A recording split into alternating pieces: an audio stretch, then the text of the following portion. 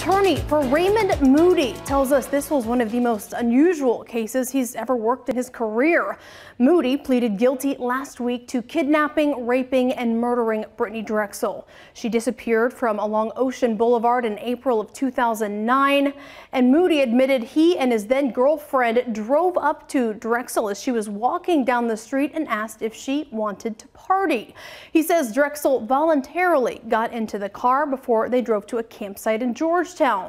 Ultimately, Moody says he sexually assaulted her, strangled her, and then buried her body.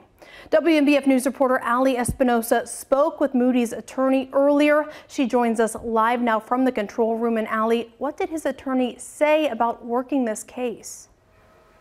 Rachel, Scott Bellamy revealed to me that he wasn't initially on this case. He says after Raymond Moody turned himself in, he knew this would be an unusual case.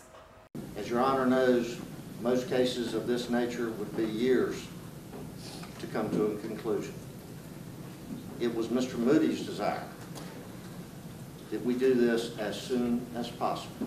Scott Bellamy has been a lawyer for over 30 years in the Grand Strand, but he says that Brittanee Drexel case and representing her killer, Raymond Moody, was by far the most unusual case he's ever worked. But it's a tiring process with a case like this, and of course meeting with Mr. Moody himself. But I don't know that it's taken a toll on me, but it's been an interesting case for me because it is very different than many cases. Bellamy says he wasn't familiar with Moody until he was called to represent him before Moody turned himself into his office in late April, 13 years after he kidnapped, raped, and murdered Brittanee Drexel. After that, he says the process was fast.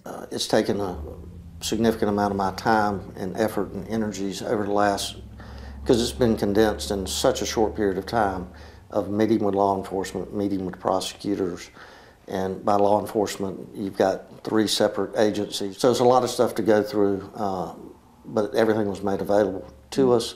Bellamy says he is planning on meeting with Moody once he is brought to the jail that he will spend the rest of his life in. Why do you think he waited 13 years to turn himself in? I cannot speak to that. Obviously, I was not involved with him until right here at the end, so I couldn't comment on that.